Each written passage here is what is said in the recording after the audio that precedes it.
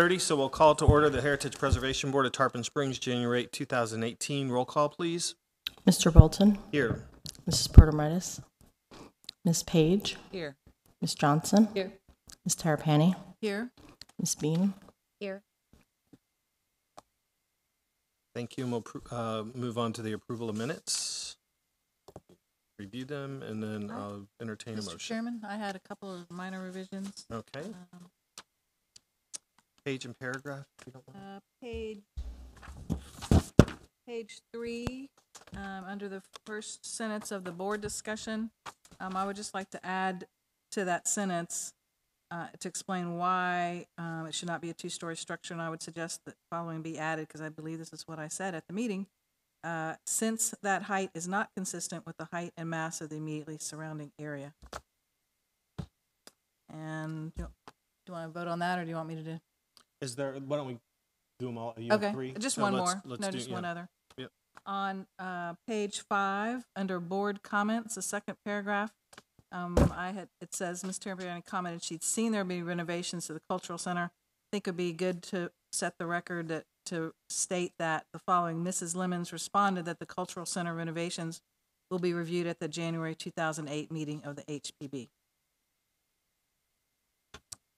Can we have a motion for those changes? I'll move to approve the minutes as revised. A second? I would second it. Roll call? Ms. Bean, Yes. Ms. Tarapani, Yes. Ms. Johnson, Yes. Ms. Page, Yes. Mr. Bolton. Yes. And so those changes have been made. Any other changes? And we have a motion to accept the minutes now that they've been amended? You just moved to accept the minutes as changed. That's it? Yes, that's Good. all you need to do. Done.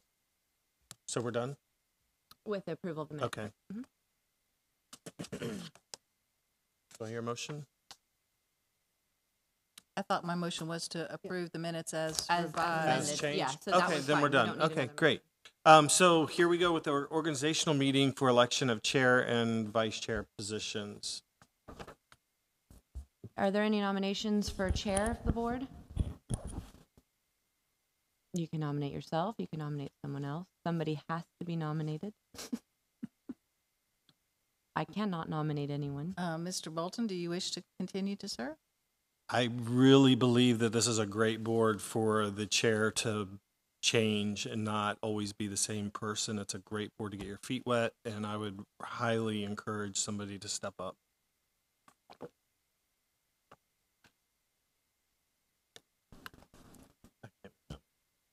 You can nominate someone. As a chair? Yeah. So we don't have anybody that's going to say, I'd like to do it. So I'll nominate Ms. Protomitis. Oh, I mean, I'm happy to run to serve as chair, but I'm new to the board, so I don't want to step on anyone's toes if someone else feels more comfortable being the chairman. Also brand new, so. So we have a nomination for Ms. Protomitis. Do we have a second on that nomination? I second. Okay. Any other nominations before the board for chair? Do we know if Ms. Protomitis, was she the vice chair before? Mhm. Oh, do we think she's willing to serve since she's not here? I guess. Doesn't have to be here to get If nominated. you're not here, you be careful what happens if you're not here. All right, if there are no other nominations, all in favor say aye. aye. Any opposed, nay? We have a chair. Someone will let her know. All right, do we have any nominations for vice chair?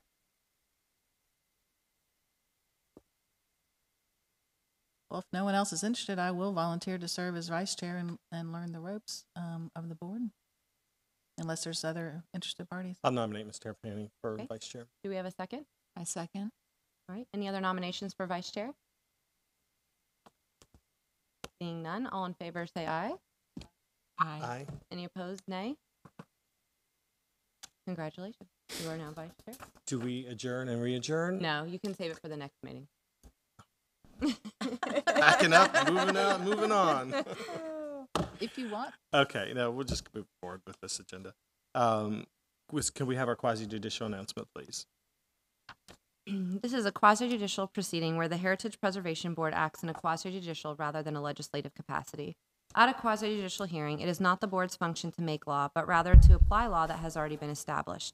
In a quasi-judicial hearing, the board is required by law to make findings of fact based upon the evidence presented at the hearing and apply those findings of fact to previously established criteria contained in the Code of Ordinances in order to make a legal decision regarding the application before it. The board may only consider evidence at this hearing that the law considers competent, substantial, and relevant to the issues. If the competent, substantial, and relevant evidence at the hearing demonstrates that the applicant has met the criteria established in the Code of Ordinance, then the board is required by law to find in favor of the applicant. By the same token, if the competent, substantial, and relevant evidence at the hearing demonstrates that the applicant has failed to meet the criteria established in the Code of Ordinance, then the board is required by law to find against the applicant. Are there any members of the board wishing to disclose any ex parte communications or conflicts of interest this evening? Seeing none, anyone who is wishing to speak this evening, applicants, witnesses, or members of the staff, please stand and raise your right hand to be sworn in. Do you swear or affirm that the testimony you're about to give is the truth, the whole truth, and nothing but the truth?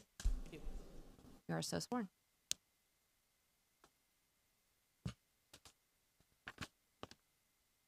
So we'll move on with our first application.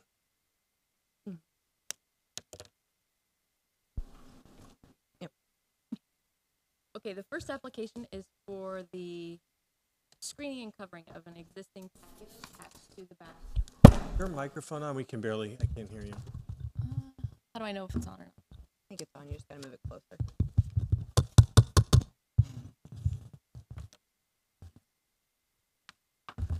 Can you hear me now? Is that better? No, better. Speak up. Okay. You have to project a little bit. So the first application is for a screen and roof over an existing patio attached to the back of a duplex. This site is the protected address site, so I want to add a little bit of context for the board to understand the neighborhood a little bit better. This section of the historic district is pretty eclectic with various styles of architecture ranging from 50s masonry vernacular like this one to early 1900s frame vernacular and several variations in between. There are lots of accessory structures there with carports and lean-tos and screen patios and single car garages. Most of them have pitched roofs like the proposed structure in this case. There's a mix of roofing materials as far as the texture goes. There's metal, shingle. This patio, the existing patio, and the proposed screen fall well within the required yards as far as the setbacks go on this lot. The accessory, well, it's not an accessory since it's attached, but it's clearly subordinate to the primary structure. So the roof line is lower, even though the roof line matches, it's lower than the primary structure. It falls more narrow than the primary structure. Directly to the west of the subject property is a wooden metal carport storage type structure that's taller actually than this one and taller than the existing one. 2 doors to the north is a covered patio with a pitched roof. 3 doors to the south is an aluminum carport. So hopefully I'm painting a picture that it's a fairly diverse neighborhood architecturally. And the way this one appears to me is that it would they would easily fall within something that's compatible with the neighborhood and compatible with the surrounding contributing structures.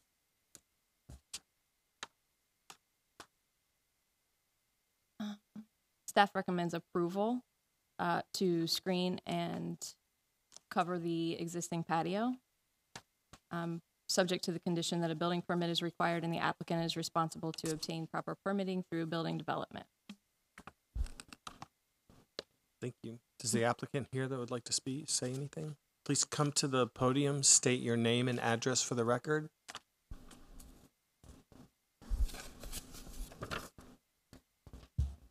Or And your address, if your address is protected, you can state protected yeah, address. Both my home address and the address of this property, I'm protected. My husband is a judge. that's on the record. Okay. Thank you. Yes, my name's Nancy St. Arnold, but Boyles is the one that's going to do the screening, so he can answer your questions better than I. Thank you. I don't really have much to add. I think she did pretty much everything for us. If you had any questions, I'd be more than happy to answer them. Are there any questions by the board? Mr. Chairman? I do have a couple of questions. The sketch that we received in the photographs, especially the sketch, it's a little unclear to me. Can you confirm, will the screen room be installed directly on the existing knee wall? Yes, it will. And it will not extend further beyond either in any of the three directions from the existing knee wall? Just the roof itself will extend 1 foot over on all 3 sides, just to give a overhang past the wall itself. Okay, but the vertical portion of the screen is, it's sitting right on top of the existing Block knee knee wall? wall, correct.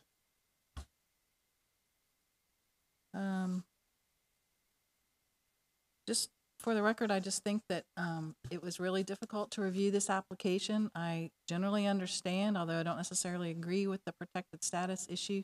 I'd maybe like to ask Ms. St. Arnold, is this your home residence where you live? No. So it's a rental property? It is a rental property. Okay. It's 222 and 224 Banana Street.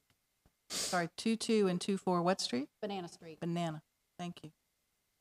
Because it was protected and because we didn't have the address, we as a board, it was really difficult because of the way the sketch was drawn to tell that screen room was going right on top of the knee wall. It was really a little tricky to tell that that was what the application was for. And I would be less concerned about it if it were an interior lot, but this is not. It has an alley to the south, and the alley is in use, as you well know, and probably the rest of the board knows. The alley is actually paved and serves as the access to the parking for the duplex. So that was my concern originally, that it I really couldn't tell for sure from that view, from that public side, whether or not, how the screen room was coming down. And then I had one question for the staff, if I might, unless Ms. Wagner, as I understand the protected rule, you knew the address and you went to the site. Is that correct? Yes. And just tell me a little bit about what you saw when you went out there and how you think it fits in with, it fits the standards that we have and fits in with the neighborhood. Well, so like I say, the area is fairly eclectic in architectural style. There are lots of accessory structures and smaller buildings. So the way I see this one, even though it's attached, because it is clearly subordinate, I sort of see it as a blend of accessory structure and what we've got here. And all of those accessory structures have most of the accessory structures have similarly pitched roofs. They're single story. Like the garages are single car. So this is, I find it to be very consistent with what you see there in the neighborhood. I don't know if that's enough or if you want me to. That's good. I just wanted to confirm that you as the staff on our behalf had been to the site and had made your staff recommendation based on a site visit as well as a review of the criteria. Yes. Thank you. I'd say, if I could say also, wouldn't you say that behind there's an extension of the next door property, and the way that that's extended leaves a big nice gap between the two structures, so that if this is built, it's not really seeming like it will impede or anything like that. There's a considerable amount of space, so there's plenty of clearance.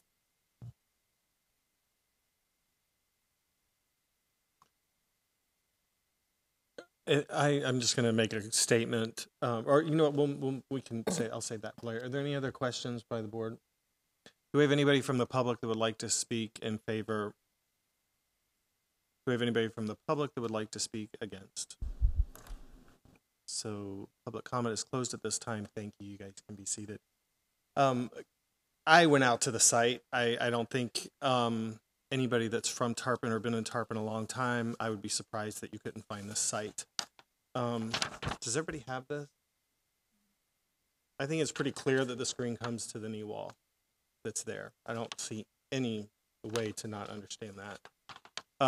At the corner of Bay Street, where Bay, Lime, and Spring come together, there's a rental property that's 3 units, and it has an accessory structure in the back that fronts Bay Street, which is not an alley, and it has a screen enclosure on it. So I find this to be completely consistent with the Fruit Bowl district of having the screen structure from what I could see. So those are my comments. And if there's any other comments, we'll entertain a motion.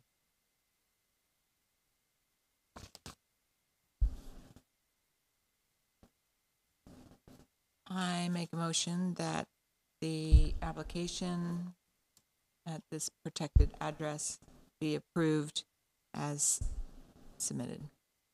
And just for clarity of the motion, can we just put the application number in there as well? 17-114. Thank you.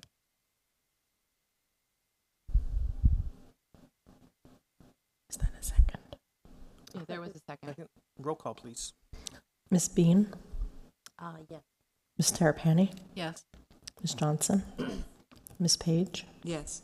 Mr. Bolton? Yes. So moving on to application 17-122. Thank you. All right, application 17-122 is for the Tarpon Springs Cultural Center at 101 South Pinellas Avenue. This application is seeking a certificate of approval for rehabilitation. And I want to point out that it's consistent with the rehabilitation defined in the Design Review Guidelines Manual on page 20, where the building is being brought up to contemporary standards for more efficient and lasting use while maintaining and protecting the architectural character and defining features of the building. The architect is here and a representative from the city is here to discuss the technical details of the rehabilitation. The staff recommends approval of the application because we believe that the proposed rehabilitation meets the Secretary of Interior standards for rehab.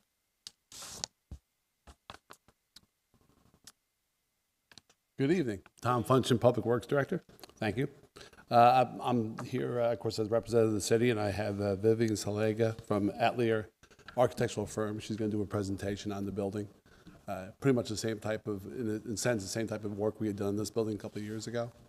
So I'm going to leave it to Vivian. She's the expert here. Good evening. Vivian Salaga, 5102 North Central Avenue, Tampa.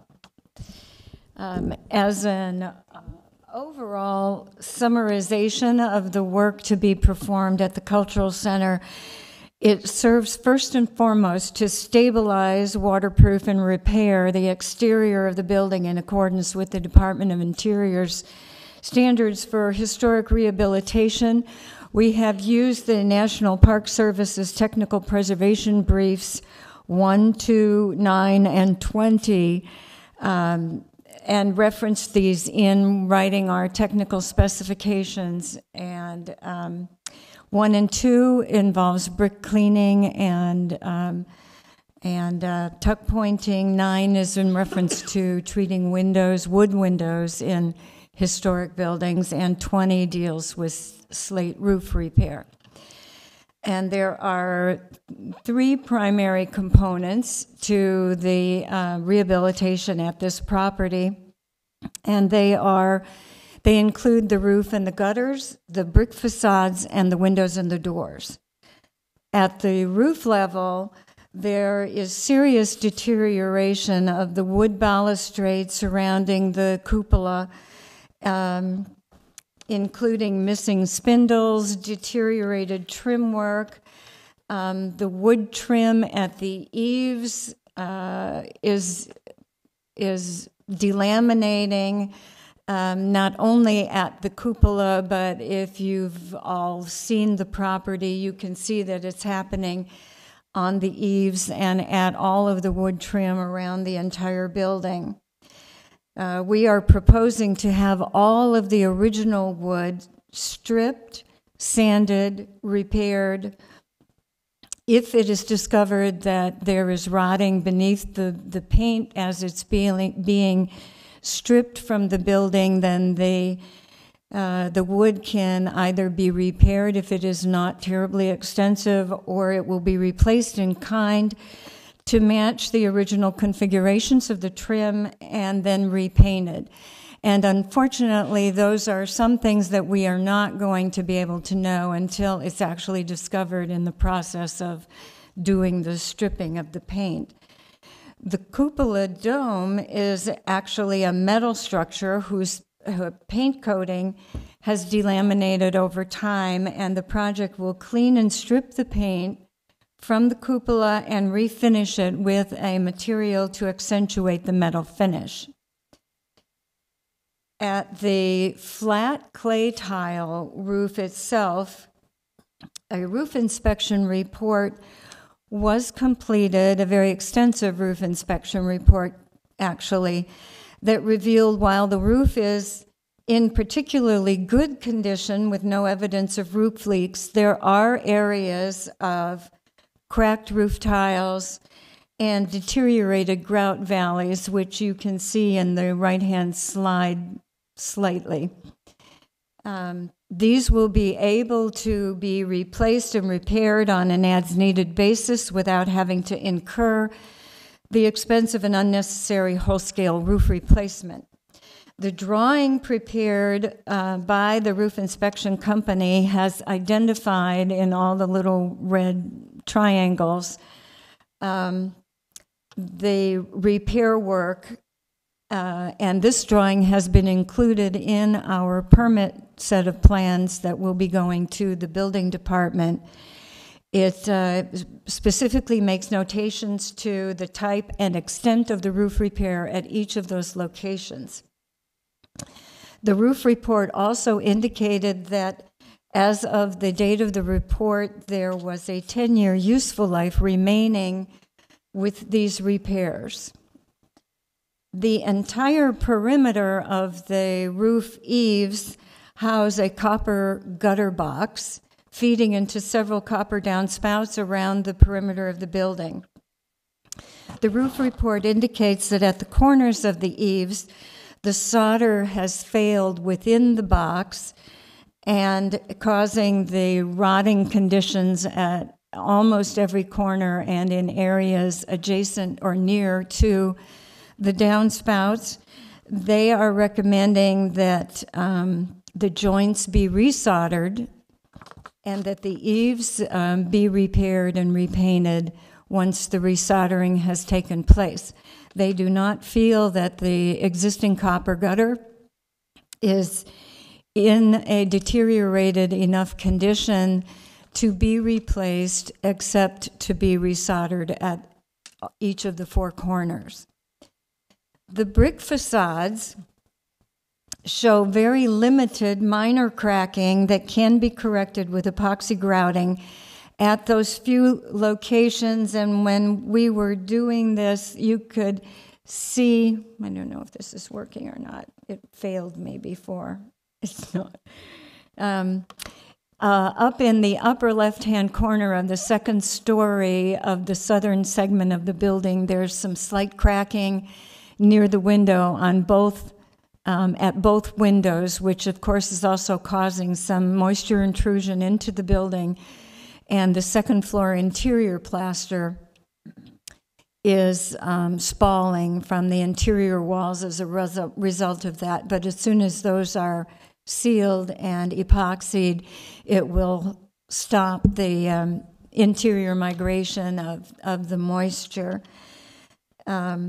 The building's brick facades will all be cleaned of all discoloration, efflorescence, paint, plaster, and repointed and sealed with a clear sealant to prevent any future moisture intrusion through the face of the bricks, which are themselves, they're very porous, and or the grout joints.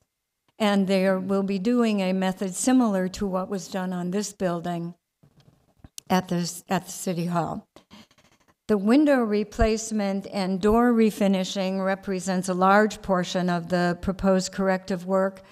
Much research has been done to come to a solution that would retain the integrity of the historic window and door configurations of the original building while providing necessary increased energy efficiencies to the building. There are 3 pairs of double wood doors, 3 single leaf doors, wood doors, and one pair of metal exterior doors that you can see in the right-handmost photograph, to an electrical equipment room that is not a part of the historic fabric of the building. The metal doors will be replaced. All of the exterior wood doors, upon inspection, actually proved to be in good condition and are not rotting. The deterioration that you see at the bottoms of all of the doors is really paint spalling off of the surface of the door structures, but when we probed them, they had no termite damage and no rotting. Some of the trim that you can see in the center photo is a bit rotted at the trim places that will be replaced in kind to match the original configuration of the trim. The leaded glass windows and transom of the two main double entry doors are unique, and they are a very important character-defining feature of this building. So these doors are going to be removed, stripped, refinished, and then reinstalled back in place. They will be removed one at a time so as to not interrupt the daily functioning of the building. And when they are reinstalled, they will be reinstalled with added additional weather stripping to prevent air infiltration and drafts. The security system that is presently in place on the doors is currently scheduled to be disengaged during the door's removal, but then reconnected once the door is put back into place. As to the windows, there are 38 windows in this building. 36 of these windows are true divided light, 8/8, wood, double-hung windows with weight box operation. They are painted white on the exterior with a dark stain finish on the interior of the two-story southern segment of the building. And they are painted white both, white both interior and exterior in the auditorium on the northern segment of the building. All of the windows on the exterior have a unique wood brick mold configuration, and that will be stripped, sanded, and refinished. Where evidence of rotting prevents refinishing, the brick mold will be replaced in kind to match the existing configuration. Existing exterior windowsills are all concrete. Some have cracks, as you can see in the leftmost photograph. All of them are spalling paint. They will be patched and refinished. The proposed new windows are simulated divided light, double hung, 8/8, wood windows, finished on the exterior with a factory finished white aluminum cladding and factory finished stain on the interior to match the dark stain of the original windows in the two-story segment, and in the auditorium segment of the building, the windows again will be aluminum clad on the exterior and painted white wood on the interiors. All the new windows come with the added benefit of being thermal pane, low E clear solar protection on the glass, and certified impact resistance to the state of Florida standards. The details created for the installation of these windows has carefully included the retention of the weight boxes within the frame of the windows so that the historic configuration of the window remains as part of the window casement, albeit now non-functioning. We've worked very closely with Ralph DeLeon, the representative from Marvin Windows, in order to make certain that the appearance of the windows, the replacement windows, is a match to the historic detailing in scale, dimension, and configuration. The contract documents show in very clear details the retention of the the window box, the configuration of each of the different window types, and the samples that Mr. De Leon has brought this evening for your review demonstrates this compatibility.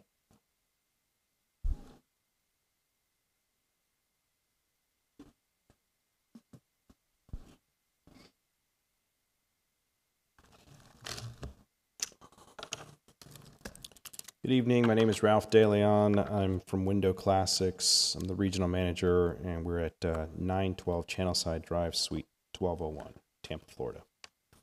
I brought some literature for you. I thought there was only 5 members for some reason, so you'll have to share a little bit. I'll hand them out.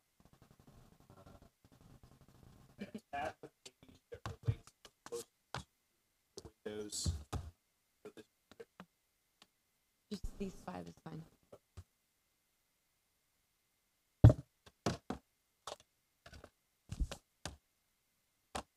Somehow I ended up with Everybody have?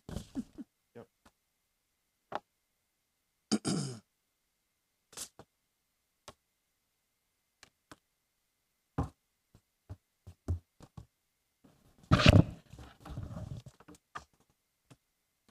This board has approved Marvin windows in the past for this building. The windows that I'm going to talk to you about tonight are similar in construction to the windows that are installed here. The functionality is what's different. We're taking the same materials and making a double hung window instead of a casement and casement picture windows like we have here. But the detailing, the fit and finish, the colors, things like that are same to what you see in this building that we finished last year. The exterior of the windows is an extruded aluminum clad frame and sash. The finish on the windows is an AMA 2605 Kynar finish, which is the highest grade finish that we can apply to the window. It's a standard finish for Marvin. I brought some color chains that maybe y'all can pass down. I know you're using white, but you can see the sheen on the white. On the interior of the downstairs, we're using a stain that's done in the factory in an espresso finish because it is the closest match to what you have now. The reason for a factory finish is that we are able to condition the wood in the factory and apply stain to all sides of the wood pre-assembly so that when things move in the field, contract, expand with thermal and moisture changes, you won't have any of the unstained edges showing at the corners of windows. So Vivian and I were at the plant, I think a month or 2 ago, maybe 2 months ago, and she was able to see this happening in person with the 6-sided finish of all the parts and how we produce those stained parts. So it's an AkzoNobel finish. It is only applied in a factory-controlled environment, so we can't do it in the field. For any trim that has to be replaced in the field, we do offer color matching codes to match to Sherwin-Williams stains. And then on the upper floors, are we going to do the paint on the inside, or are you doing that here? Do you know? You're going to do it? Okay, so we don't need to talk about the interiors. I'll pass that down so you can take a look at the stain. And I'll demonstrate the window in just a moment. There is an option, and I don't know if it's necessary for the city or not, and we'll have to discuss it, which is to put window opening control devices on the windows so that when they unlock, they'll only go up 4 inches, which meets the life safety code for fall prevention. It's an available option on the window, and if not, the windows are designed in such a way that when you unlock the window and open it, when you lower the window again, it automatically goes back to the locked position. So there's never a situation where someone forgets to lock a window. It's an automatic locking window. This is Marvin's newest window. It's called the Clad Double Hung Next Generation 2.0. We had a 1.0 that was out for a couple of years. Then they tweaked it, figured out all the little things that people didn't like about it, and about a year ago introduced this window, which has just been leading the industry since the last International Builder Show. So I'll take a moment and talk about it. So all the components inside are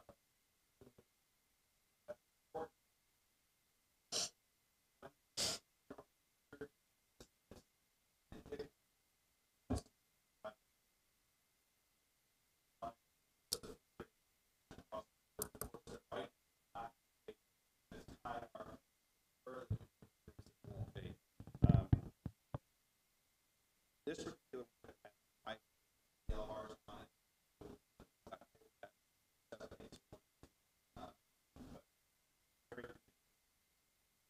interior counterpart that are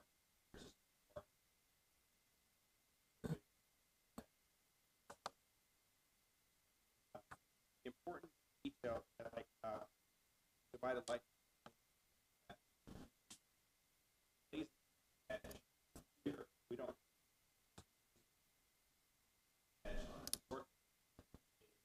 half of bar, so this is able to coat properly. Most you'll have a square here bar out profile square, but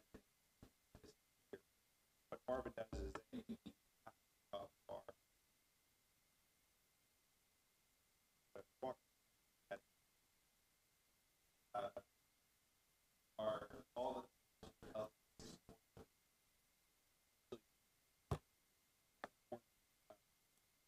tighter corner cuts are very tight.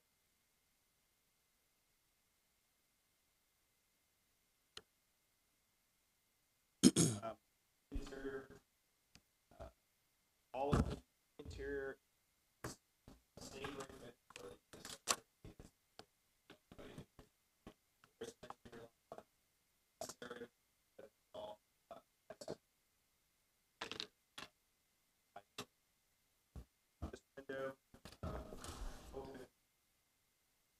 top, down, bottom up. Close the window the bottom. If you did tilt the window, would or button here, pull down out a little bit further. So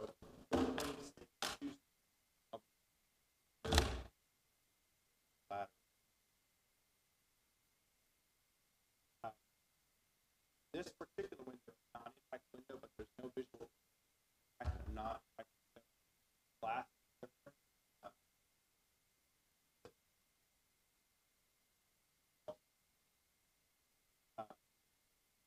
One of the benefits is accessory curve head.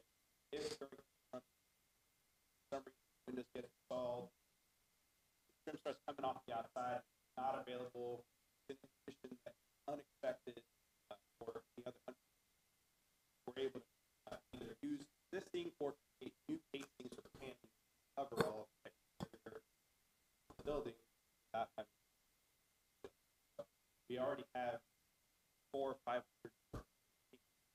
A good example of that is how stack windows outside, point closing. This whole we didn't make had a die past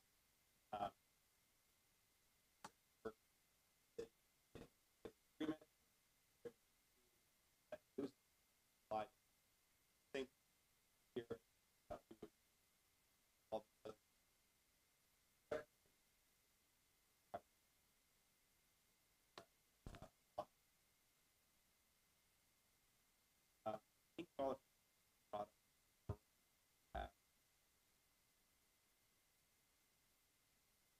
have one. If you can step back to the podium so that when you answer, so it's all recorded, please. So does that complete your presentation? I did leave out the shades, which I think is what she's going to ask about. The reason that I brought the shades is that in the auditorium, there is there are some windows. Did you want to speak to that? or- Right. The auditorium right now has very heavy curtains that are not in great shape. And this particular window has an option to, on the interior, to have a blackout screen added to the interior face of the window. But when the screen is up, it becomes invisible to the eye, and it looks like it's just a bar of the wood at the very top. So I can show that to you, and then I'll hand this around. The material itself is Hunter Douglas blind material, pleated blinds. Marvin licensed from Hunter Douglas. They send the sheets to the factory. The rest of it is completely assembled in the factory. And what Vivian was referring to is that when you close the shade, there's a stack cover that gets it out of the way completely. You can't see the shade, and you can use it from the bottom up or top down. I've had some homeowners that use this, and they express some concern about dogs getting to them. And usually what we do is, show them that it's a very resilient screen, and it comes back to its natural shape very easily. This one happens to be a light filtering screen, but the other option is to use it honeycombed with the silver inside the foil to make it a blackout. It would take just a slight bit of planning on our part because you need a 6 9/16 jamb on the window instead of a 4 9/16 to use it. But that's a minor detail in the big picture.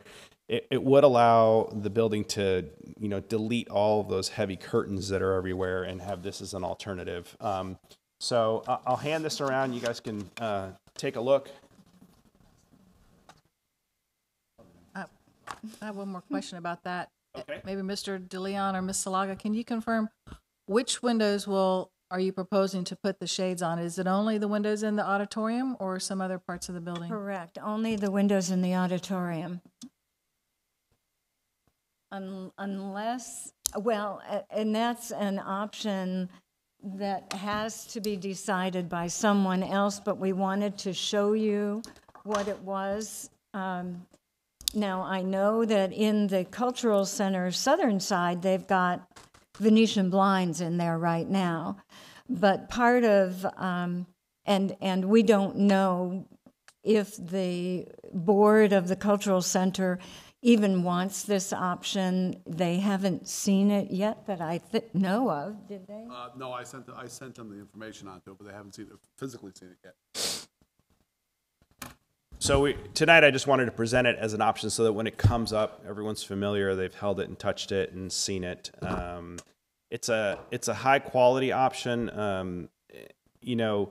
Hunter Douglas is probably the best fabric you can buy. Everyone knows their blinds, and for us to be able to put it in the windows is a pretty This easy is thing. an interior. It's an interior It's an application. interior. I'm not sure that's in the purview of this board to handle finishings on the inside of the building. So I just didn't want you to Okay. have to. Great. There are no insect screens being proposed for the exterior because there were none historically. That concludes my presentation. Does anyone have any other questions? Board questions? I do have some questions, but not for Mr. Leon, probably for Ms. Salaga and maybe Mr. Funchen. A brief little bit of history. As long as I've lived in Tarpon, and I did serve on the board previously, and when I wasn't on the board, I watched the board agendas and participated where I thought I should participate. Every time there was a proposal to replace windows, there was a study and analysis of the level of deterioration of the windows, and I don't see that in this application. Is there some other material that is not included in our app review tonight? No, when the RFQ was advertised, it was for window replacement. It was not for refurbishment of the windows. And I believe that some of the genesis of that was that in order to achieve the energy efficiency that they were hoping to get, they could not do that with the existing historic windows. because of the infiltration of the light, the coefficient of efficiency on the glass that's there could not be accomplished in any other way. The city has come back and put some kind of like a 3M film on the windows to try and help that. But that film deteriorates from the ultraviolet light over time and then ends up bubbling up because of the temperature differential from the inside to the outside and when the air conditioning is running. So Tom might be able to speak to that better than I, but it seemed that by the time it's reached this level, the city had determined that they had evaluated every possible method of fix and wanted to do it completely right the last time. And Mr. Function, can you please say, as the owner's representative, the owner being the city, whether an evaluation of the level of deterioration of the windows has been done? Well, I didn't do the evaluation myself, or any evaluation on myself. It was more for the experience we've had, including this building here with the similar type of a window over here. We found out when we pulled these out over here, the deterioration behind the windows was pretty exclusive, as if anyone had a chance to see it. Well, but there's no data before us tonight that speaks to the deterioration of these windows. And frankly, I've driven by and walked by that building multiple times, and I don't see any deterioration. I see deterioration that can be fixed. And in fact, our design guidelines speak to that. We'll talk about that a little later. But yes, there is peeling paint, just like there is peeling paint on the doors, but all of that is repairable. So why was that not considered by the city? There is also some damage on the interior of the windows from water intrusion from around the outside of the windows, especially on the second floor. But that can be repaired. That's not something that can be fixed, correct? Anything can be fixed, yes. There's also the cost factors involved in it too. So we looked at that. What's the cost of this contract, please? At this contract, I don't know. I know my experience with this building here was the additional, if we rebuilt the windows inside, it was going to be about additional $1 million in cost, which would add about a third to the cost of the building. Well, honestly, I guess I shouldn't even ask the question because really the cost does not enter into our evaluation. But again, I don't see any analysis before us today, and I don't see any analysis based on my looking at the building to show a deterioration beyond repair. And I would just call the board's attention to a couple, well, we can talk about when we get to that. But so what we've established is the city sent out an RFP asking for architects and builders, I assume, to respond to window replacement only. And then the other items that you've discussed tonight, repair the doors, the brick repair, I think most of that is pretty straightforward. But the city has not done a true evaluation by a qualified professional as to the deterioration of the windows. No, we did not do that. Thank you. No, we did not.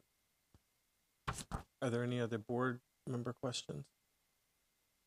I'm sorry, I did have one more, not about windows. Ms. Salaga, can you clarify on what are you doing around the baluster or balustrade, whatever it's called, around the top, around the clock tower? The clock tower is made of wood, and it's going to be scraped and painted and refinished. And so the dome itself is steel, so it will be cleaned and burnished so that it can take a metal coating to bring it back to look like the metal it is. Okay, but I guess I was confused. There's a note on page A31. It says, remove all balusters and top cap at clock tower. I'm assuming you're going to remove it and then repair it? That's the part I'm not clear about. Yes, and rebuild it. Because if you look at some of these, let me go back to the very beginning here. Woo. Go back.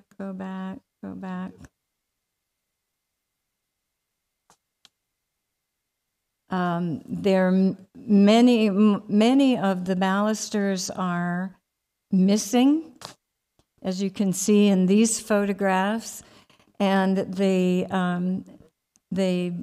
top cap and the bottom have been deteriorated to the point where, they have suffered significant rotting and deterioration, so those need to be replaced. And so you're going to recreate in wood the In same wood. baluster? Right. So there's enough baluster there to be able to take that and get that same silhouette or format, or whatever you want to call it. Correct. And then correct. recreate those in wood for the ones that aren't existing. It looks like more than a lot of them.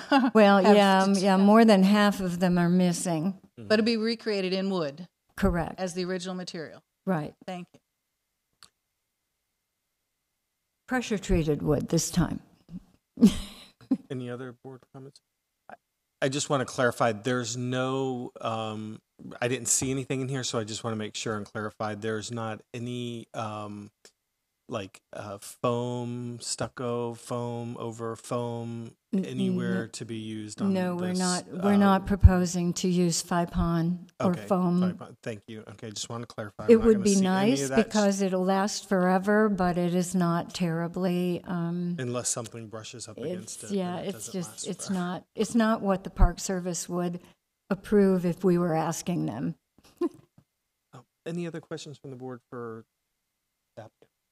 Do we have anybody from the public that would like to speak in favor of this? Do we have anybody from the public that would like to speak in opposition to this application? Please come forward, state your name and address for the record, and you'll have 2 minutes. Good evening, Mr. Chairman, board members. Anita Prost, 901 Bayshore Drive. I did not know this was on the agenda. I came for something else, and I'm appalled. And I would like to have some extended time as a former mayor and former commissioner who went after the grants and the destination of historic preservation on this building through the 80s and 90s. When we got this, we won awards because Tarpon Springs really held on to its historic building and the features of the building. Last year or a year and a half ago, the windows were changed in the Fernald building uptown. Special glass. People pay hundreds and hundreds of dollars for those panes that you can't find anymore. I came to the city to see if it had come before this board and why they allowed them to change it. And I was told by the gentleman in the city office, well, I didn't know it had to go in front of the board. Yes, it did. But it was too late. We've lost in the Fernald building because the glass was gone, it wasn't repaired properly, and he didn't put in the historic again. I came up over a year ago and said, where's the maintenance on the old city hall? Because I could see around the windows. And you said it was going to be done. But I haven't seen a study for the public to look at. And let me tell you, we're going to lose our historic destination on these buildings.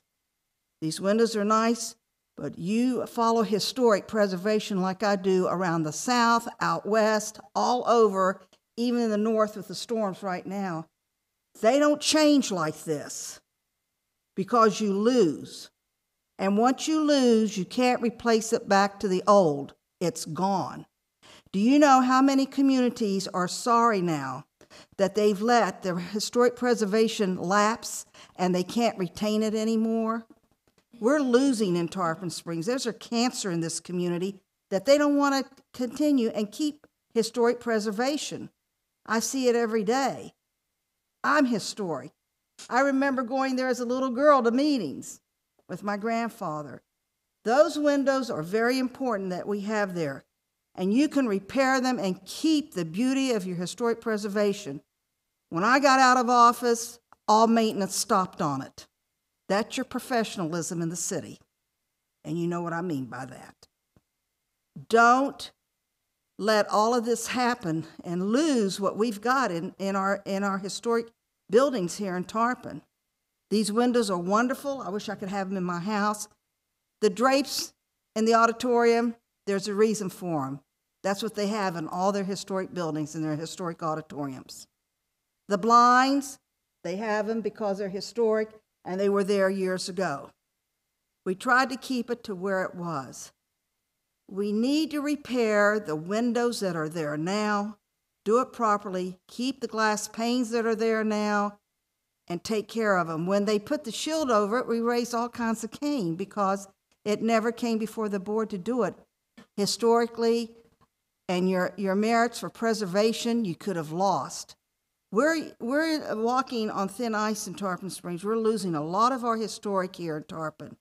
And I know when I'm gone in the next 5 years, who knows who the hell's going to happen in Tarpon. I can't control it. But while I'm here, I'm going to come and speak out because we are unique. You don't find that City Hall anyplace else.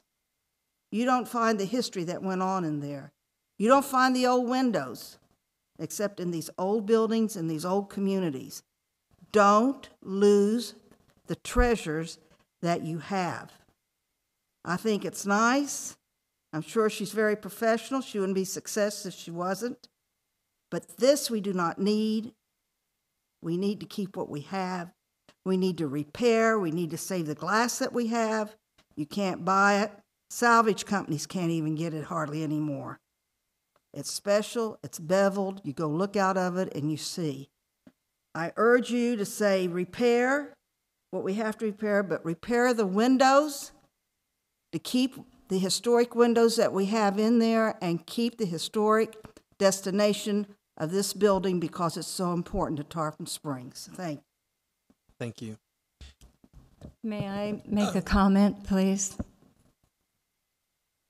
Yeah, I'll allow it. One of the reasons for looking at an alternative window is that the current building code will require if the historic window is kept, that a hurricane shutter be applied to the outside of the building somehow, some way.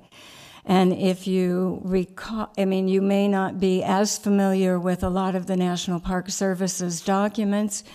There are very few hurricane shutters that meet the standard of the National Park Service in order to not be damaging to the historic building.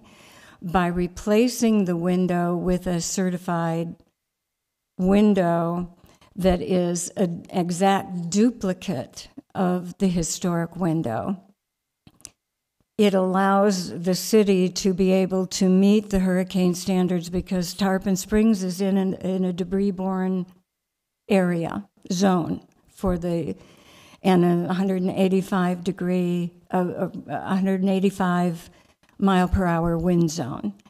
And it's trying to marry the need for keeping the historical configuration of the building while still being able to meet the building code requirements for hurricane protected windows. Thank you. No, we're not going to go back and forth, but there is a solution to that. Okay, Can I thank you. leave you with one more piece of information? I don't need to speak again, but I'll just... You can hand it out, please. Yeah, it's just one piece. I'll just give it to you because it discusses some of the... Thank you. Yes, question. She's technically not a witness. Right, she's not a witness. So public comment is closed. I just want to, before we get going, I'm not sure if all the board has the guidelines, and so I just want to read from the guidelines quickly of what we're supposed to, the process that's supposed to happen when something like this happens. Just before reading that, I wanted to clarify, because there was comments made to this building, and when this building came before the historic board, it was more of a, we're an advisory board, but it was more just to kind of get our idea, because we were told that this actual building does not lie within the historic district of Tarpon Springs. Is that correct? It does not.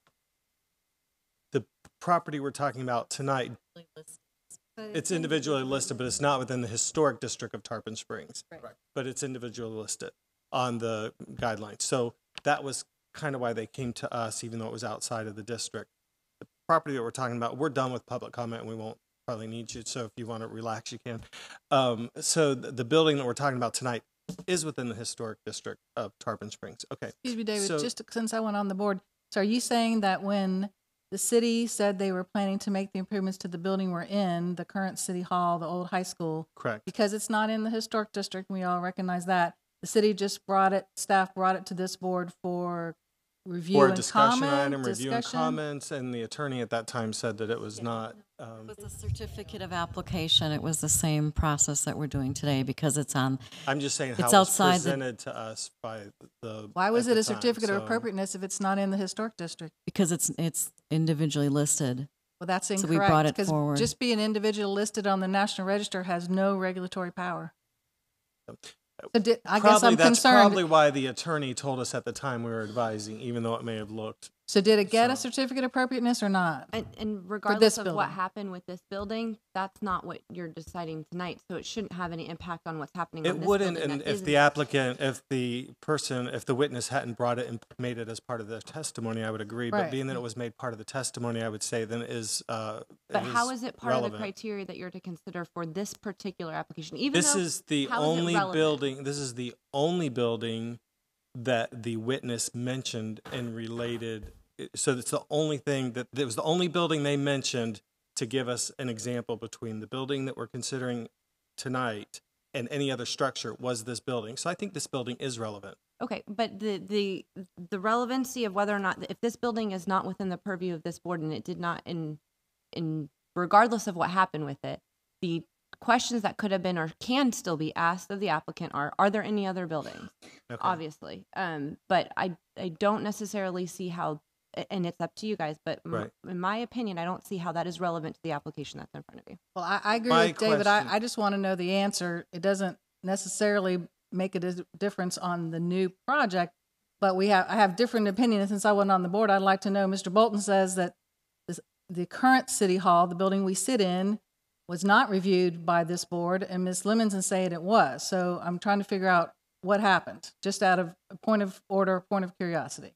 So let me then you can speak. It was brought to us. I didn't remember the document that was in front of us at the time, but I remember very clearly the attorney telling us and staff telling us that it was not in the historic district and it was more of an advisory. If that advisory became something more formal as a document that's now being said it was approved, that's not the way it was presented at that board. So I'll let you speak. I recall it coming to this board. We'll look up and see if there was a certificate of appropriateness or not. So the main reason I asked is because this building was mentioned by the applicant as an example, I was trying to distinguish that this building is not in the historic district. Therefore, I couldn't give it the same weight of a building that is in the historic district. So that's kind of where it's going. To the guidelines, I just want to read this. There are 4 guidelines. This is from page 24, rehabilitation. There are 4 guidelines that apply to rehabilitation and maintenance throughout this chapter, except as many required by the building code. Distinctive and historic defining architectural features and materials shall be repaired, not replaced. If repair is not possible due to severe deterioration, then replace the feature with the same material, form, design, and color. The mixing and matching of materials to conduct repairs is prohibited. Mixing of materials destroys the architectural character and value of the structure and impacts the quality of the neighborhood. If an entire architectural feature is too deteriorated and replacement of in-kind or same material is not technically or economically feasible, then a compatible substitute material that provides the same design features may be considered. So I just wanted to let the board know it's not I think or I wish or these are our guidelines. So I'll open up for comments. Mr. Chairman? Yes. I'm very concerned about the windows portion of this application. Let's go to the good parts. I think the good parts are the repairs to the clock tower, to the balustrade, the repairs to the brick, the removal and repair and resanding and reinstalling of the wood doors, exterior wood doors, is commendable. All of those aspects of the project are commendable, and I'm glad that the city's moving forward. But the windows on this building, the building we're talking about, not the building we're in, the building under consideration, are a significant architectural feature of the building. The old City Hall is individually listed on the National Register as well as being in the district. That's a whole, as we all know, it's a much higher level of importance for that building for obvious reasons. It was the original seat of government for the city. It's still in use. And I think Ms. Proto's comments about there being grants given, which I know personally, I have personal knowledge that there were state of Florida grants given to renovate that building. I'm not sure the year, but I'm sure her time frame sounds approximately right. And the building has been there since 1913 and just withstood a Category 4 hurricane and multiple hurricanes over the years. And I appreciate that hurricanes are difficult. We all unfortunately just went through that, but it's been there for over 102 years. And I didn't see any windows blown out in the last hurricane. I also know that there are good solutions to a hurricane shutter that will not be obtrusive. I'm sure that multiple people have figured that out on important buildings, as important as this building is to our community. And I do not think that this application with regard to the window replacement, it does not meet the criteria because there has been no demonstration of severe deterioration of these windows. Is there paint peeling? Yes, but that's not significant wood rot. That's not the entire window frame being deteriorated. And we've seen those. I mean, y'all have seen it on the board. I saw it when I was on the board before. I saw it when I was just a citizen watching the agenda. Sometimes that does happen, but that's not what we have here today. We do not have severe deterioration of a majority of the windows. In fact, I don't even think you have deterioration of any of them. I think you basically have peeling paint and a little bit of lack of maintenance. So I am not supportive of that. I do not think the window replacement meets the guidelines.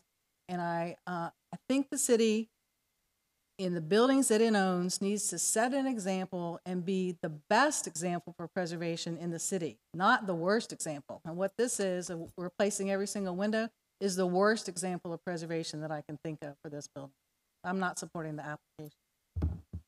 Any other comments? Yes. Am I reading this correctly? It's on sheet A5.1. It says a window schedule, and it indicates all of the windows and what is necessary for each window. Is that what this report is? Is that what this paper is?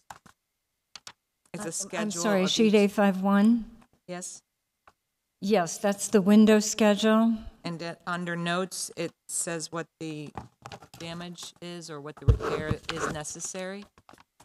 Right. That I'm interpreting that correctly. Okay. Now, there's nothing in the notes to talk about the damage. This is just talking about what they're going to do.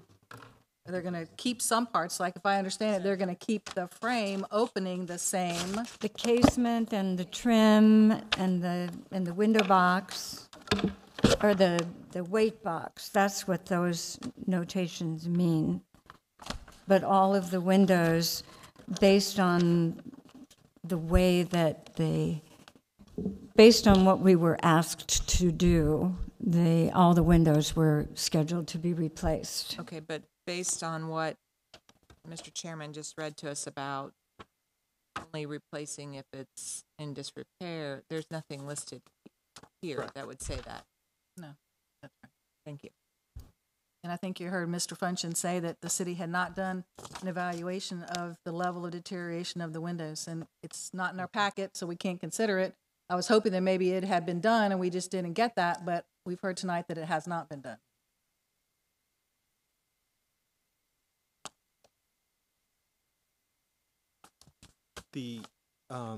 There was restoration done on this building in the past through grant. I think I agree with Ms. Terrapini that the city should be the standard bearer for preservation, restoration, as what's possible, not taking the easy way out. I can't imagine the cost of replacing every one of those windows becoming cost prohibitive and that being a reason for moving in that direction, because I can't imagine the cost of repair being prohibitive compared to the replacement of every one of those windows. And I think the city is basically trying to do repair by neglect. In other words, they've neglected the building so long that now it's a little bit of an eyesore. So because it has to out there. And I also don't understand the air conditionings in the front of the building. I don't know where those came from or when those got there, but that's a different story. But anyway, so I concur with Ms. Terrapini. So I don't know if there's a way for us to move forward with the approval of this application in partial or with a. I mean, I'm certainly willing to make that motion and approve the parts that we think are appropriate and recommend and deny the parts that are not.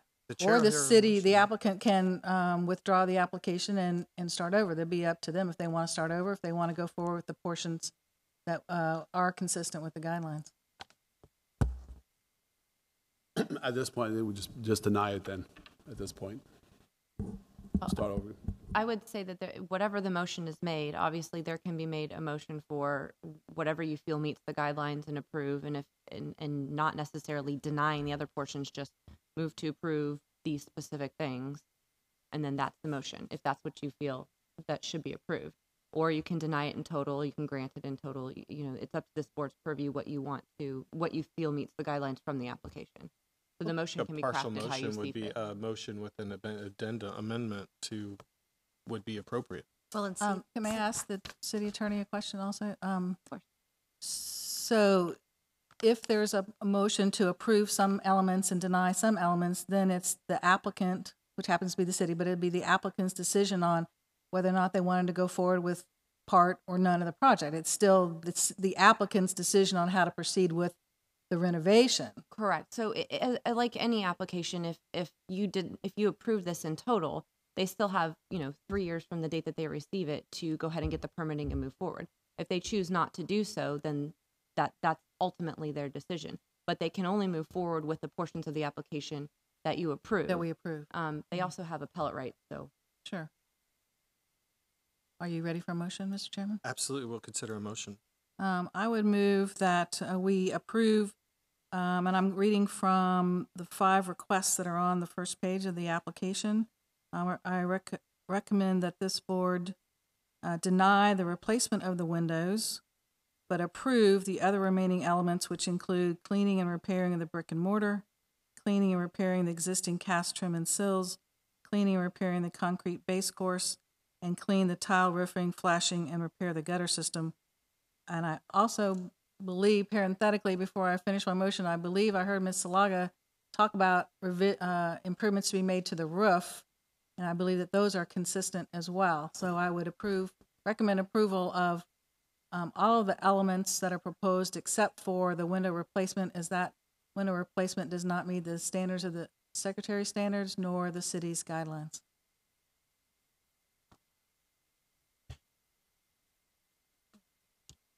So is it possible? Did you understand that? I did. And my question is, because we're not approving anything with the windows, can we include language in that motion that would approve restoration of the existing windows? Well, that's not what the application's for. I think we have to approve or deny what the applicant has requested, right? You can make the motion as you see fit. So if your motion is to do that, the application was to replace the windows. If you want to condition it and say you cannot replace it, but you can repair it, the problem with doing that is then you have to get what are they repairing it with? Right. So there hasn't been any testimony or any. So we'll leave your motion as made. Yeah, and I think that just to follow up what the city attorney was saying, Mr. Bolton, that if the applicant wishes to come back with an amended application to repair, to repair the windows and demonstrate how they're going to repair that, then that would be a new application. They should come back to this board to have that conversation. And I guess in my motion we're also approving the door repair, because that is repair of wooden doors and reinstalling those wooden doors. So what I'm proposing is that the only portion of the application that we are not approving is the window replacement. So I hope that motion for clarity of the application or clarity of the motion for the record. So the motion is to approve the cleaning and repair of existing brick and mortar, cleaning and repair of existing cast trim and sills, cleaning and repair of concrete base course, clean of tile roofing, flashing and repair of the gutter system, and cleaning and repair or replacement of the doors. Not replacement. Repair. Well, the part of the application was to replace the metal doors with new metal doors. You're correct. stand correct. So we got to may say repair of the wooden doors and replacement of the metal door. Replacement of the metal doors and denial, and so, and that would be the motion. You wouldn't have to talk about the windows at all because, and the, I believe that's part of the roof. Okay. Well, it does say cleaning and of the tiling roof, so, and also, cleaning and repair of what did you say, the balustrade? Oh, the balustrade and the cupola, Cupola. Did you get that, Kim? That was a pretty long motion. Okay. Well, I do think it's important to say in the motion, which I did say, that we are denying the replacement of the windows and explain why, so that the applicant knows why, that there's a problem with that it's aspect. on the record as to why. You can only make an affirmative.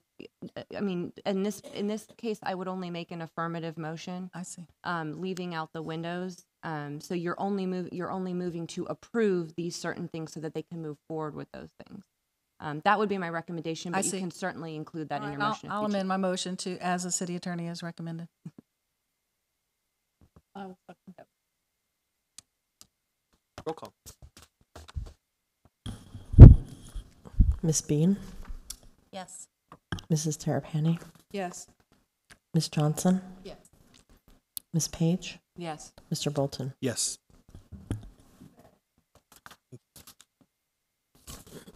So let's. And I just it's just for the city knows and the applicant, we would certainly entertain some discussion about if there's some windows that are so deteriorated that they need to be replaced in total with new wood. I certainly would be open to that, but I think we need to see some analysis of what the status of those windows are before we just do a wholesale replacement. Wholesale replacement's not And an that's my concern. Okay, let's move on to application 17-126. So applications 17-126 and 17-127 are being presented together. This application is for the construction of 2 new single-family homes with detached garages and corresponding driveways on what is currently vacant land. In 2003, a certificate of approval permitted the demolition of 2 single-family residential structures at this location.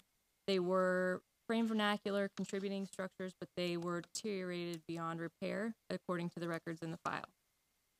In April of 2017, conditional use approval was by resolution 2017-06 was granted to allow for the construction of 2 single-family residential structures with detached garages at this location, because it's required in that particular Transect Code T4A for a single-family home to be constructed in this area. The proposed residences are approximately 2,500 square feet, 2-story homes with dominant front porches and balconies, and other styling consistent with frame vernacular architectural style outlined in the Design Review Guidelines Manual.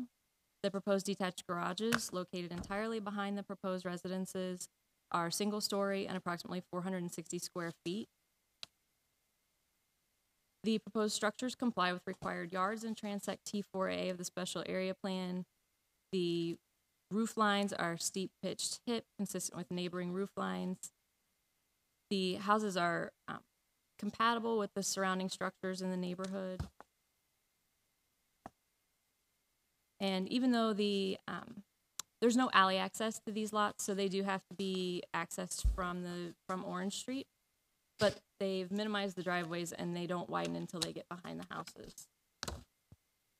The landscaping will be required to conform to the landscape standards set forth in the Special Area Plan, Chapter 4, in conjunction with any additional applicable standards set forth in the Land Development Code. And the Transect-based landscape plan is harmonious with the heritage preservation standards for review for landscaping, as both call for enhanced applications that contribute to clearly defined outdoor spaces.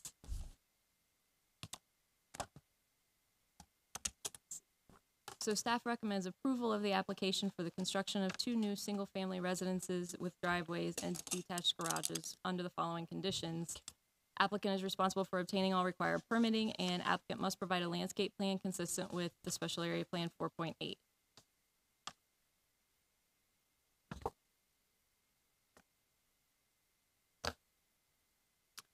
The applicant would like to, is there anybody here to speak on behalf of the applicant?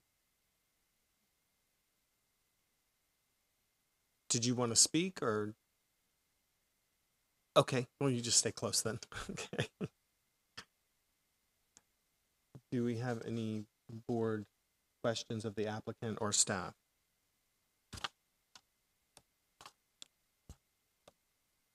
Give us a moment.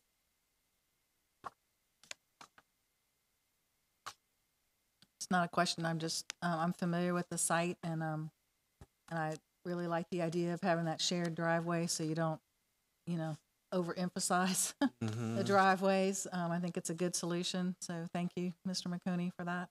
And I was kind of surprised that you were proposing to put a fence between the driveways. Do you really think you need that, or you think that it's demanded in the market, or? I mean, I'm not just, I suppose it wouldn't, it's not going to, make a huge difference either way. I would prefer that you not have a fence, but if you think it's needed, but it would have to be set back to get a higher height. Isn't that right, Ms. Wagner? Well, it can be 4 feet in the front, so anything above 4 feet would have to be out of the front yard setback. Out of the front yard setback or behind the house? Out of the front yard setback.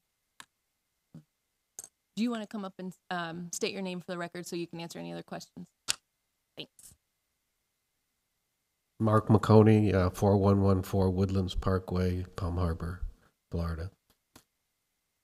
And again, I'm just here to answer any questions if you have. I'm not sold on the fence splitting the driveway either. So. And I see that now that I'm looking at the site plan, it's the whole length of the fence. It would only be 4 feet anyway, so that relieves my concern quite a bit. I think if this taller 6-foot fence, I think it's just not as neighborly, and but a 4 foot, that's fine. I'm not concerned about that. I agree. Thank you.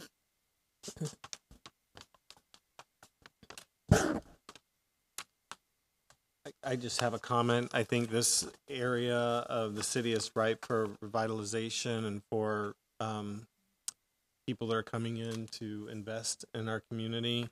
And these would be two homes that I think the area would benefit and it would help.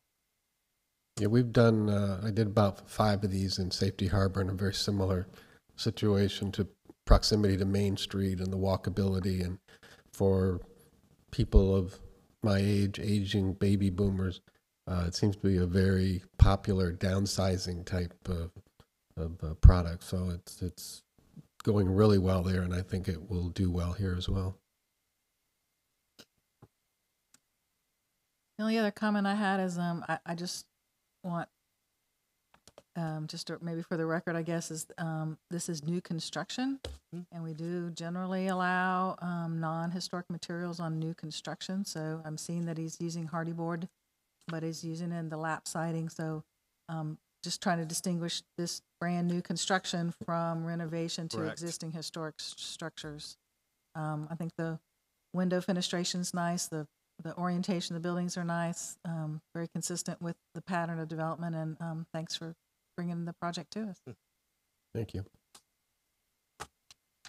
I think it definitely demonstrates that it's a new structure, so it's not trying to emulate or pretend to be something it's not, but yet it fits with the character of the community. So if there's anybody from the public that would like to speak in opposition to this application? Is there anybody from the public that would like to speak in favor of this application? Please come forward, state your name and address for the record. The old lady again, 901 Bayshore Drive, Anita Protas. I like what he has designed for this piece of property. My husband grew up there. There were 4 houses on that piece of property. It was the first hospital in Tarpon Springs. And to go upstairs for the real sick patients, you had to open a door and climb steps. In the back was a kitchen and a pantry and a little operating room in this little building. Then they had a big garage where they used to take the ambulance back then. And the little house on the other side was where the nurses lived. And his grandfather bought it, converted it into the home for the Protas family to live in, or the Angelitas family to live in. It was next to the church. The community is hungry for this type of development. It's uptown. It's going to revitalize uptown. It's close to the church. It's close to the library. It's right in the business district. And to revitalize Tarpon, this is the way to go. And they're doing it in other communities. And again, historically, in Social Circle, Georgia, Savannah, Charleston, South Carolina. If you travel the circuits and read about them like I do, at my age, that's all you do. You see what they're doing. They're designing. The architecture is good. I commend him on his design. I hope to sell something. Maybe I can afford to live one so I don't kill someone coming over the Ketropal Bridge at 80 years old pretty soon. And you can walk because they'll probably take my license from me. So as people get older, this is what they want. And you're going to be getting another, I guess, if they go through with condos further up on Orange Street. I don't know. They haven't started anything. But what I read is this is the way communities are going. In some communities, people are buying buildings on Main Street, and they're not putting businesses in them. They're making them their homes so they can walk to facilities and be able to get around. So I think we're on the cutting edge of something with what he's giving us, and I think it's going to be a great asset to Tarpon, and I hope that we get a lot more development because it's needed. And I hope you can see to pass this for him in the historic district. Thank you. Thank you.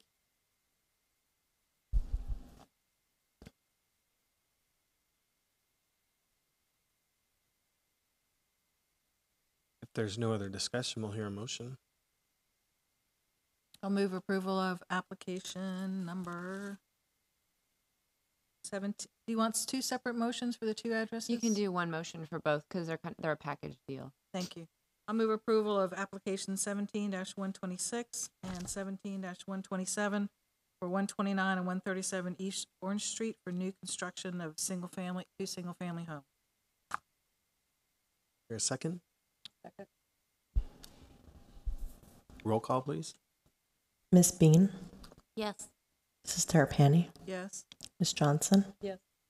Ms. Page, Yes. Mr. Bolton. Yes. Thank you. Mr. McConey, Michelle's daughter, Michelle, would you tell her David Bolton said hello? We graduated high school together at Tarpon and 80 blah, blah, blah, blah, blah. 80 something. So we'll move on to staff comments. The only thing I want to ask, and I'm not sure if this is an appropriate time to ask a question about one of the previous applications, or if I need to ask it individually. Are you asking of the board? Yes. Then this is the appropriate time. Okay. So if the city applies to... Wait, are you asking a question on an application that is going to come before this board, specifically the windows on that? Do not ask that question, please. Okay. That is not appropriate. This board can only consider applications that come before it. This board is not to be saying if the city does this, yes, that would be good. If the city does this, no, that would be bad. So this board cannot answer that question, even if it's a hypothetical. Can I ask a procedural question about that? For the portion of the application for the old city hall that was denied, does the applicant have the right to come forward with a new application? Well, first of all, so the application that's before it, they still have 30 days to appeal. They believe it's 30 in the code to appeal the current decision, I believe, to the Board of Commissioners. So they can certainly do that, or they have the option to bring a brand new application for, and I'm assuming it would be specific to the windows, whatever that application is. So yeah, they don't have a, and I think I can't recall the code. I'd have to double check it. There may be a time limitation on when they can bring that application, when they can't. But So since it wasn't since that portion wasn't, it wasn't approved, and therefore it was denied. So even though you didn't specifically have it in your motion to deny it, you did not approve that. So that portion of their application was denied. I would assume they couldn't bring the same application back, but if mean, if they took these comments to heart, they could bring this. I mean, there's nothing from bringing any applicant saying that they can't bring the same application back. It's just, it doesn't mean that they're going to get a different result, obviously. Right. So. Unless they do brought have the right to- deterioration study and all of that. Well, right, the application could come back if any applicant wanted, they brought an application before the board, took the comments of the board during discussion, went back, brought a new application before the board for the exact same, thing that they wanted, but took the comments to heart and brought additional evidence to support their position. Any applicant could do that. So, I'm trying to speak in generalities because I just want to make sure that. Mm-hmm. Is the staff question is a procedural question of how we process information? Well, so I guess it's actually, I could rephrase it as a general question. No, why don't you ask the question, then I'll let you know if they can answer it. That might be That's easier. great, yeah. So in general, when we're talking about buildings with a significant number of windows, so we're not talking about a single family home, we're talking about a building with lots of windows. Would there be, or is there precedent somewhere that I could look up what percentage, because it talks about not mixing and matching new versus old materials or multiple types of materials. So if you had to replace X percent of windows, but you wanted to restore the balance of windows, is there, so if you're looking at the face of a building and some of the windows had to be replaced because they're completely deteriorated, but other windows had to be restored because they're not deteriorated enough to replace them. Is there a preference, or which direction should we lean, or which way should we look to? Okay, so I'm going to suggest that this board doesn't answer that question because that's on an application by application basis. I can speak to that after the meeting. Okay. And I would just say that we're going to be bound by the design guidelines, and design guidelines and the Secretary's standards are very clear about analysis that's required to prove a particular issue, and it generally relates to a detailed analysis about deterioration, and then the amount of deterioration, where it is on the facade, what type of building, are they the original window? I mean, all those factors come into play, and we just have to look at each case, on a case-by-case basis. I have a question of the attorney. Yes. In Florida, if the building codes require, if a homeowner is going to replace a certain number of windows, that if they replace up to a certain number, then the whole house has to be brought up to a certain code. Would that be the standard we would probably use in something yes, like what that? you read into the record, that specific guideline had made an exception for the building codes that are applicable. So if the Florida Standard Building Code said, and I don't know that it does, but if it said, if you are going to replace 20% of the windows on the home, you then must replace all of the windows on the home, then that trumps whatever the guidelines are for the historic preservation. But also, I think there's a variety of exemptions and alternatives for historic buildings. Correct. I don't personally know if that relates to the number of windows replaced, but there are a lot of exemptions in the building code for historic properties. Correct. There's actually a specific section of the Florida Building Code, standard building, as well as the standard code, the existing building code, and various other codes specific to historic buildings. It's changed over the last several iterations of the building code, which I think is a 4-year cycle. But if you have any questions specific to that, you can certainly ask staff, and staff can ask the building official. Definitely something that we should have our opportunity to. Right, and that's something that would end up having to go through permitting. So, if those are questions that are great to ask, but the applicant may not have that information at the time. Right. And that would be something that they may come back with a new application and says, this is a requirement that I need to. It would be nice if it was in the packet, but I think staff checks that as well. So that, but yes. Good discussion. Any other staff comment? Mr. Chair, I'm sorry. Karen? Let's have one. I wanted to show you a sign that was made, a street sign that our Public Works Department can make here in-house. This is an example for you to see of what we could put on the streets for the historic district. As you can see, they're brown. We looked at another design that would have a little bump up like this and come down, and inside that would say historic district. I think that would be great. Yeah, I like those, that idea. If those are better.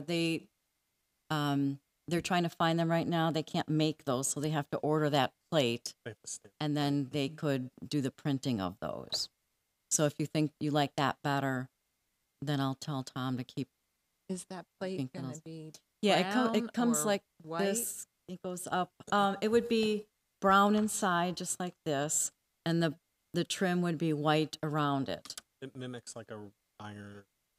Yeah, I've so it seen would it, look like Savannah has it. And, Right. Yeah, so it Amelia would be Island white has lettering saying White Historic lettering, okay. District with a white border and brown inside. Yeah, I like that. And I think that would really set off the Historic District, and when you, There's an example in the packet, the one that says East Ferguson. Oh, that's right. It was in there. I did see that. Yep. I think it's the second to last page of the packet. oh, yeah. I think that helps people that are in the district have pride, and it raises their willingness or subconsciously want to do more to try and and keep the things that are special. Is that it? Any board comments? I had a couple of Yeah. comments or questions. One was a thank you to Karen. I really appreciate having a written response to the questions that we had from the last meeting. But as I reviewed it, I just wanted to point out, and this decision on 218 East Tarpon was not done by any of the current staff. But this is the building where DC's is going into now. It's next to Manuel Lindiakis office building. And when you look at the photograph that Ms. Lemons provided us of the building before, it had the door was in the center of the building. Now what they have done that was approved by the staff with no HPB approval was moving the door to the side and recessing the door, which is not consistent with what is allowed to be approved by staff. And I think there was a misinterpretation by this person, by staff person. What the checklist says is window and door replacement with the original materials and style is staff. And that's exactly what it says. But what was done on this particular case at 218 East Tarpon is not window door replacement with the original material and style. So it's unfortunate that it's done now. It's really mucked up that building. It's it could have been 1,000 times better, but I don't know that there's much we can do now. But I wanted to point that out and make sure the staff noted that a previous staff member made a bad decision that we're now going to have to live with. But I appreciate you letting us know what happened, because I was certainly curious. I think we all were about that. I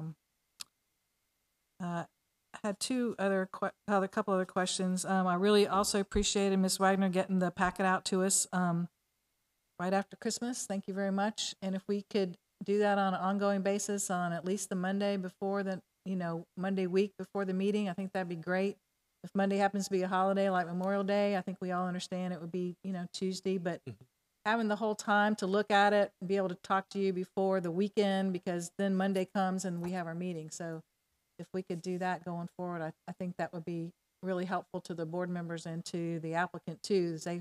Applicants put a lot of time into preparing their application, and we want to be able to review it fairly and go out and look at the sites and, do all of our due diligence that we do. Right. Well, that's what the staff's been doing, but I personally think that's way too short of a time for us to be able to review. And I'm seeing other nods from everybody else on the Doesn't give board. us time to call the city to ask. Yeah, the problem is if we get it on Friday, then we don't have time to call you when we have a question, and then all of a sudden Monday is here. So I think that's the problem.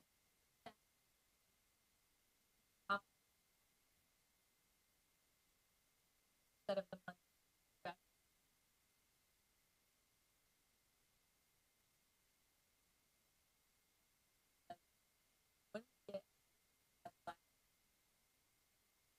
Those applications are in.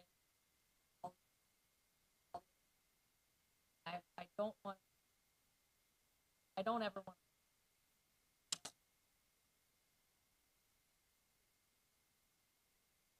No. And of course, if I can get it out on Sunday, I'm happy. But I don't artificially think that we say, because I did say, Friday.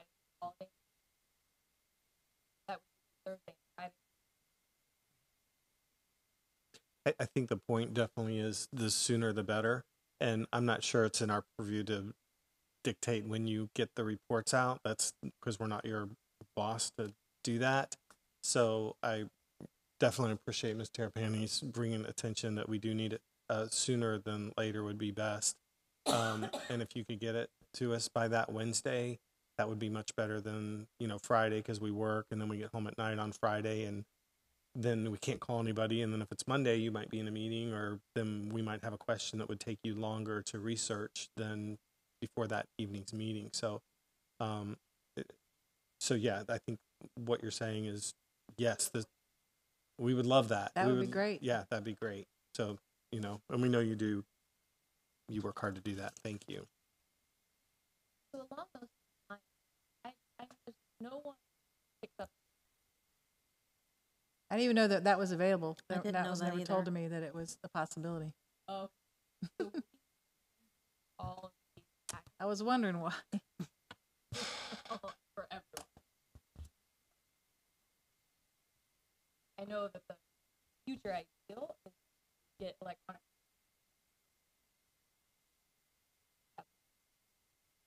We don't have that, but if anyone who just does not want tax, I would have, because I try to get the printed tax done. Sometimes it comes out a little later than what I Big deal. email it. But it definitely gets done.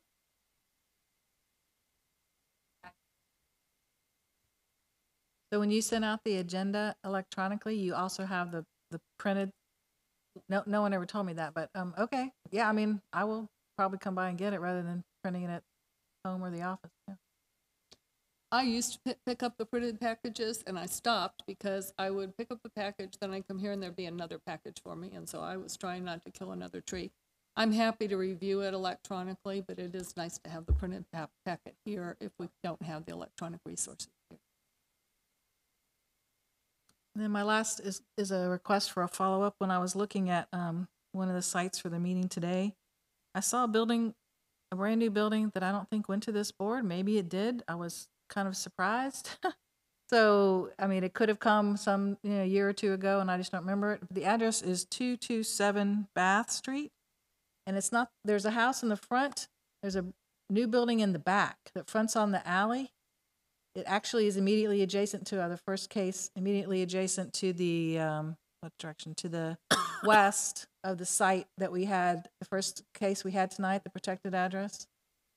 It's that new building off the alley that I don't remember being reviewed. I don't remember. We reviewed it. You did? Yeah. Okay. We did. It was it may have been May of 2017, or it may, actually, no, it was earlier than that. It was in 2016 that we looked at that, because there was a discrepancy about the map, about our maps, the numbering of the lots on the maps that and where the historic district is on Bath Street, and what properties were contributing and what properties were not, and the numbering of the maps were incorrect. That all came up with that particular application. Okay. If Ms. Wagner, if you could just send me that case, I'd just be interested to take a look at it. Okay. Thank you so much. Board comment? I had one question I wanted to follow up with, and it concerned the structure at Craig Park. Was there any additional input or feedback from our suggestion, perhaps to have a landscape architect look at another option? Yeah, it's under review. I don't know that if anything's going to be coming forward on that, or if they're going to try to plant trees. It just kind of put on the back burner for now. I see.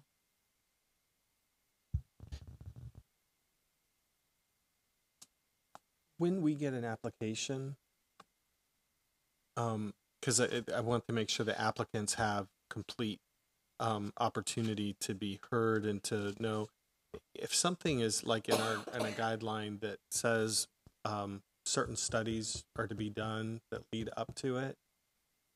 can we make sure that's in our that that's done in our application so that it, or do we not, is that not reviewed, or how does an applicant know what they're supposed to put together to bring application forward so that they don't get sidelined because something's missing? Well, are you referring to the windows? Because that would In have a been way. something that would have been part of that the city would have done as part of the whole RFP process. So that's Or it went out to bid? That wouldn't be in anything Okay. that we would have had any. But otherwise, we meet with the applicants when they first come in, and we talk about what they're doing. We go through the guidelines with them, and we tell them what they need, and we work with them leading up to the meeting. So we try to prepare them as much as possible that they have everything that they need, so you can make the determination. And then the last question I have is about signage in downtown. My understanding was there's a opportunity to work with the city with the brackets and the hanging sign above the buildings, or that sign hanging underneath, one or the other. In the window decals and things are not supposed to take up more than a certain percentage of the window. They're not supposed to completely obscure or block visibility into a building. And I know with an applicant that we had before, that's the Cliche or whatever, we had denied that, and it went to the commission, and then we were overruled. However, there's other businesses going in downtown that are completely obstructing their windows. So how does that, is that a code violation? Is that something, aren't signs supposed to come to us, or how does that get fixed so we don't end up with just murals down Tarpon Avenue? So our land development code on signs currently does not regulate window signs. So we don't approve it. We don't get any part of it through planning and zoning as far as any of our sign code. Window signs are not part of that. They're not in here at all? I mean, it's code I is thought there was a completely percentage silent. that they can't cover a certain percentage of the window with. So they can't tint the window, they can't black the window out, but if they're using a sign, a perforated sign, I know exactly which building you're talking about, and I sought clarification on it, but if they're using a perforated sign, that's considered a window sign, and it is not regulated in the current code. The land development code on signs is under review actively, but as of now, no window signs in the city of Tarpon Springs are reviewed or permitted. Can we, I know we've been emailing you when we think of things that should go on to our guidelines that need to be reviewed, and perforated signs are new technology that I think should be put in there so we don't end up with a downtown of murals across the whole downtown. What did you call hideous. a perforated sign? What did you call it, Dave, Mr. Bolton? I think that suggestion should probably go to our city attorney, specifically because it has to deal with the sign code, and there has been a lot of recent decisions through the Supreme Court of the United States with regards to signs and the First Amendment. So I think that's a good suggestion. So I think if you email that to staff, they can forward it to my office, and we will review that and see if that's even something that this board could regulate based on the current status of the law. What did you, Mr. Bolton? What did you call it? A perforated? I didn't understand you. It's like when when you see a bus from the outside, it looks like a mural, like an attorney's office. But when you're in the bus, you can actually see out. Oh, This is where people do a mural across their whole business, I see. and you can't see in. You see a picture, but when you're in the business, you actually can see right out to the street. I see. But from outside, it looks like a yoga studio or something I like see. that. And then the other thing was, how are we I know we have money budgeted. The city manager actually budgeted money for our design guide review. Are we farming that out? Are we doing that in house? How does that happen? Yeah, we're going to be doing that, and Michelle and I will be getting together shortly to discuss that. And I know that earlier, some of you had given me some feedback on what you'd like to see changed or what your frustration was with the current design guidelines. And so thank you for that. We may be even getting some input from you as far as the RFP, if any of you know people who do revisions of design guidelines, because we'll be doing out the RFP. We've got a total of 20,000, I believe, that was set aside to do a revision of that. So we'll be coming back to you on that. We haven't really started that yet, but that's something we'll be starting now. Could I suggest that since we're the board that's going to use the design guidelines the most, and board members that have been on are pretty familiar with what the challenges are with the current design guidelines, and I have some familiarity that this board review the RFP before it be sent out. I think then we would be sure that it addresses the issues that keep coming up over and over and over. Exactly, and that's, this board is the reason why we're doing it, so that it gives you better guidance and it addresses the things. And the material list was one of the things that has been frustrating of, Hardy board, and what are acceptable alternatives and are they acceptable? So yes, we will have it reviewed for you before it goes out so that it meets what you want. And then once it gets awarded, we'll probably have a session here with the person who gets the bid to meet with you so they can get a clear picture from you of what you're looking for and working with them. And I know that I want to commend this board on their decision on denying an application that was then overruled by the commission, because we had to just bow down to this applicant. And unfortunately, that applicant is going out of business and closing their store. So now we have changes to a historical building and I commend this board for standing up to that applicant, and I'm sad that our commission overruled us. Any other comments? And we're adjourned.